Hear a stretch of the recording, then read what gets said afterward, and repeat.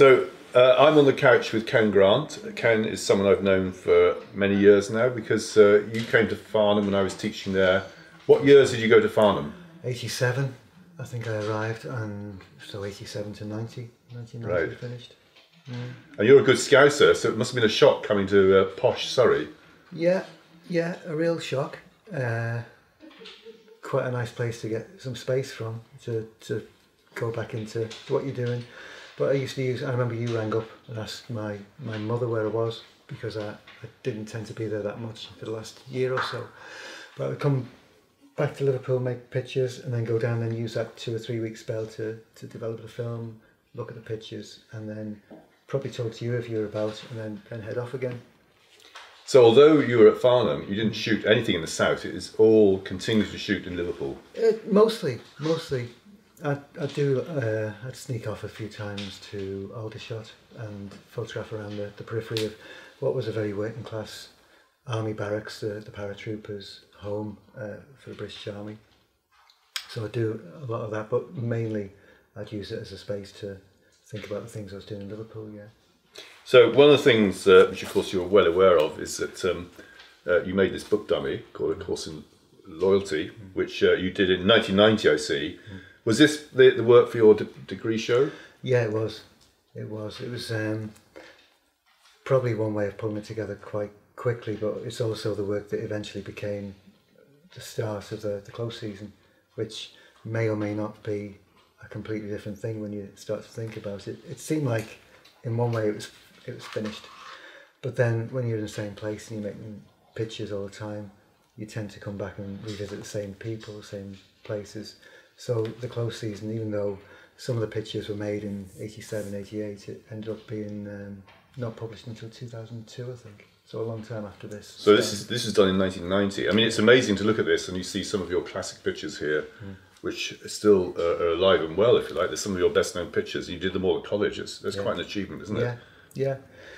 Yeah, but also one of those strange things that people don't tend to think about too much. You know, I was probably one of the last waves that got support without necessarily having to worry too much in terms of financial grants from the government, which is no longer the case. So a lot of the students that we work with now are probably finding other ways of having to keep things funded unless they've got some kind of separate support structure.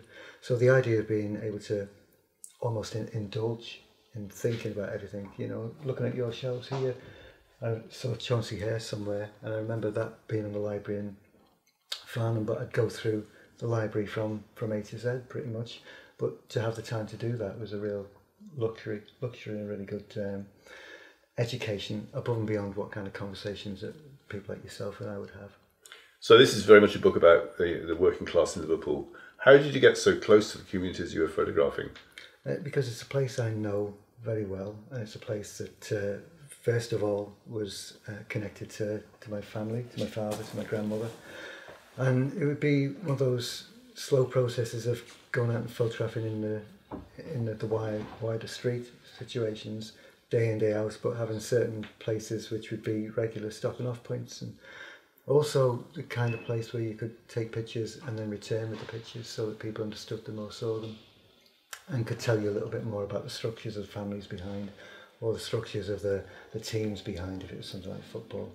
Most of the time there'd be places which would be won quite slowly, because you'd be given access to places only when people were quite sure of the intention that you had for your understood intention for the work. But then that tended to be the kind of place that you go back and time again use as bases.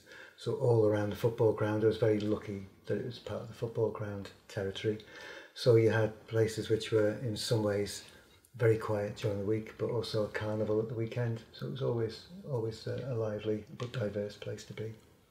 So I know you then went off and basically taught documentary photography at Newport initially, and now at Ulster University in Belfast. And just recently you've returned to live in Liverpool. Have you found, what's the difference between, say, now and 1990, or nearly 30 years ago? Well, it's kind of an interesting thing to really try and figure out, because I've been trying to figure it out, because it's almost like I'm going to exactly the same places. And when you look at the centres of some of the major cities in Britain, you see that they're maybe developing, they're maybe in terms of design progressing, but then you step 2 or 3 miles outside of those city centres and very different things are evident. And a lot of the things that I'm seeing are very similar to what I'd probably experienced in the 1980s. You know, there's incredible parallels to do with recession, disenfranchisement, communities which might not necessarily be as together as they once were. And of course the infrastructure around work and industry is challenged beyond belief. There's no such thing as a working week anymore in some respects. So I found parallels, but I've also started to see that there's things which no longer hold true. You know, I'm not necessarily a campaigning photographer, but there's the percentage rise of things like homelessness has gone through the roof in Britain, and it's evident in every street corner that you travel through in the heart of these cities. Liverpool's possibly one of the worst, but it's kind of interesting now to start seeing how people are starting to make their own ways of dealing with some of that for themselves. So not all's lost. But would you say you're a political photographer then? I think all work's political. In what sense? In the sense that the means to do it is impacted upon by the time that you have. The time that you have is dependent upon the work that you're able to achieve to make the space to make the work. No landscape is free of ownership. No social situation is just in its own entirety in a cloud. There's other things that impact upon that. So there's always, in terms of an overt, you know, I've got friends who used to work with Millet newspaper. I was talking about David Sinclair the other week, who's now in Tower Hamlets in London, still a campaigning photographer, and we photographed the dock strike together in Liverpool in the late 90s. But his intention was very different from mine. My intention was the fact that I'm interested in how things that I'm seeing are part of a wider understanding of the place that I'm from and the people I'm probably contemporary of. So, but his intention might be a little bit more about pointing a finger at the situation. I think we all do that, but that's not necessarily my primary interest. So what is your primary interest then? Would you say it's to articulate your own ideas and thoughts about Liverpool, for example? Yeah. Sounds like it could be indulgent in the wrong hands. It possibly is. But to work out where I am in this, you know, my favourite phrase is not a photographer from Britain, it's William Christenbury's, my art's where I'm from.